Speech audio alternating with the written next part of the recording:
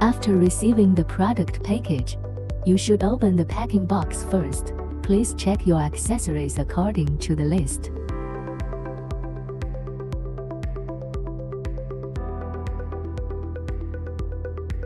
It's highly recommended to place your router somewhere higher without coverage.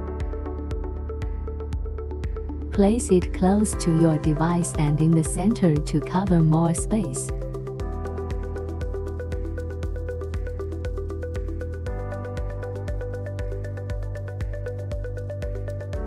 Different colors of the status pilot light represent different states of the router. You can read the status of the router according to these indications.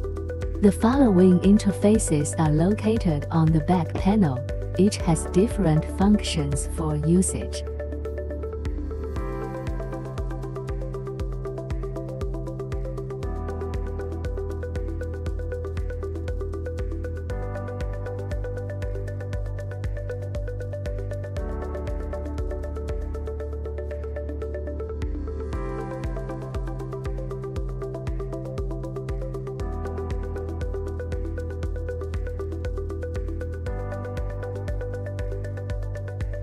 After you learn about the router, now you can continue with connecting the router to a power supply via the provided power adapter and connecting the WAN port of the router to the Ethernet port or the LAN port of a modem via the provided network cable. Now the pilot light is solid red. You can go to activate your router.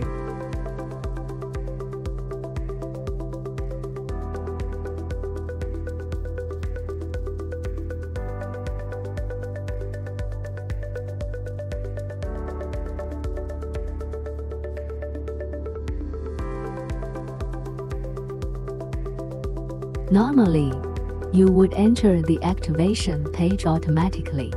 But if not, you can also manually enter the IP address in the browser. For activation, the system will detect the network connection as well as network type. If the network type is detected, it will switch to the corresponding mode for network configuration. If not, you need to manually select a type for network configuration. It is recommended to select this mode as no additional configuration is required. Select PPPoE if your ISP has provided the broadband account and password, or obtain your broadband information from your old router. Connect the new and old routers to the power supplies. Then connect the WAN port of the old router to any LAN port of the new router with a network cable. Click Obtain to get the broadband account and password from the old router. Static IP address is not recommended.